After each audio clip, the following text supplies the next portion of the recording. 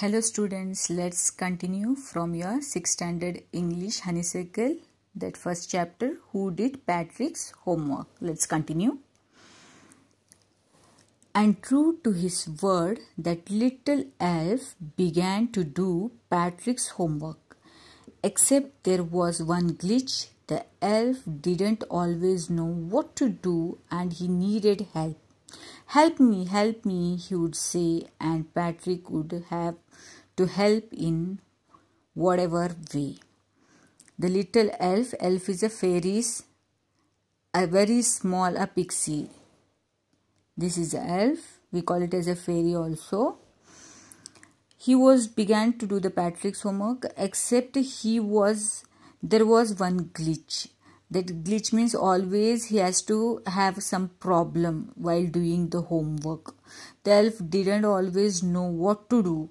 He always needed the help of Patrick. I don't know this word, the elf squeaked while reading Patrick's homework. Get me a dictionary. No, what's even better? Look up the word and sound it out by each letter. So he always needed some dictionary, and he used to squeak, means with the a high sound he used to say that, oh, I can't do this, I need this dictionary or other books to do this homework. Every time he used to say in that way. When it came to maths, Patrick was out of luck. What are times table? The elf shrieked. We elves never need that. Elves is the plural of elf. And addition and subtraction and division and fractions. Here, sit down beside me. You simply must guide me. Elves know nothing of human history. To them, it's a mystery. So the little elf, already a shouter, just got louder. So to the library, I need books, more and more books, and you can help me read them too. So he always needed Patrick's help. As a matter of fact, every day in every way, that little elf was a nag. Nag is one who troubles someone all the time.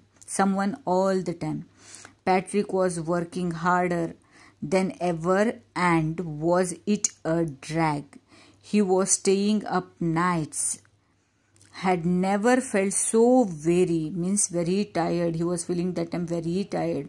Was going to school with his eyes puffed and blurry because he was staying up nights, so he didn't had his good enough sleep, so his eyes were looking puffed and blurry, tired.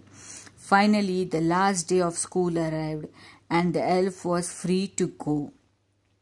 As for homework, there was no more. All the homeworks done by Patrick only here. So he quietly and slowly slipped out the back door. Slowly means secretively. Patrick got his A. His classmates were amazed. His teachers smiled and were full of praise. Means his teachers appreciated him for getting A. And his parents, they wondered what had happened to Patrick. He was now a model kid, cleaned his room, did his chores, was cheerful, never rude, like he had developed the whole new attitude. He did his chores. Chores are work that must be done every day. Household chores. New attitude. You see, in the end, Patrick still thought he would made that tiny man to do all his homework. But I'll share a secret. What is that secret? Just between you and me, it wasn't the elf. Patrick had done it himself.